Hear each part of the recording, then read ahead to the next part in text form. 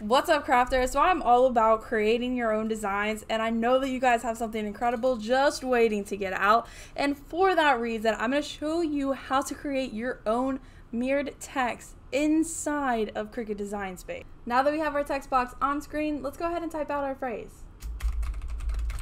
Totally original, right? So we're trying to create something amazing, and well, this font just isn't gonna do. So selecting the font, we're gonna go to that top options bar and we're gonna go ahead and hit font. So of course, everything that pops up first is gonna be Cricut fonts. This is everything that they have inside of their Cricut Access program. But if you don't pay for that monthly subscription, you're just gonna slide on over to the next option and go to system. This is everything that is on your computer. You're gonna scroll through all of your options and you're gonna select your favorite one. I'm going with this font. It happens to be Happy Food. I don't know if it's just because it's 11 o'clock and I'm getting a little hungry, but regardless, this is the font. I'll make sure to link it down below so that you guys can check it out if you're interested in this. So I am going to go ahead and capitalize this entire phrase.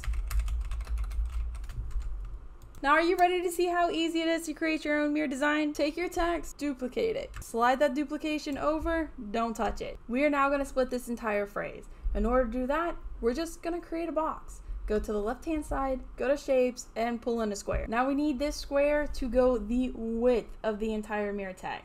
To do that, we're going to select the shape, go to the top options bar, and then unlock the shape. This is going to allow us to drag the shape and stretch it all the way up. I'm going to move this about halfway down.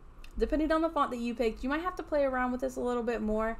But now that we've got the box and our text, we're going to go ahead and select everything in this area, and we're going to right click and go to slice. So now that that's been sliced, we can go ahead and get rid of this background and this top layer of text. We now have our top piece and our bottom piece.